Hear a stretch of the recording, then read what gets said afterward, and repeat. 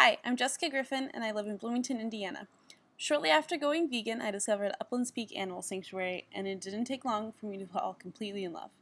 Seeing traditionally farmed animals living out their lives is beautiful, and Uplands Peak gives me hope that in the future all animals will be treated with compassion and respect. I had never met a traditionally farmed animal until I volunteered at Uplands Peak, and I've definitely got a sweet spot for pigs now. I hope you can join me in supporting Uplands Peak Animal Sanctuary.